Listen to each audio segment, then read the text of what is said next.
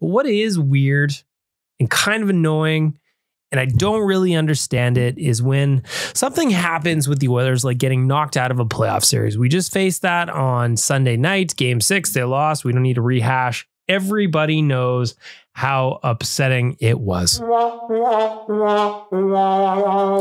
what I don't understand is the way we instantly turn on A, players, or B, each other. The thing that I love about being an Edmonton Oilers fan and doing what I do at OilersNation.com is that we have a passionate group of fans that's very knowledgeable.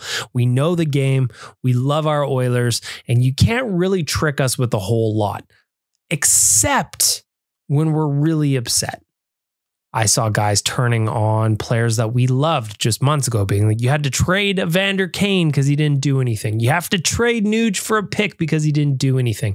And while I agree both of those guys, and I just picked those out of a hat, both of those guys needed to be better. Neither of them are going anywhere. So instead, we're wasting our time arguing and yelling at each other with such vitriol that it doesn't make sense. Are we upset? Of course we are. Do we want to make changes? You're fucking right.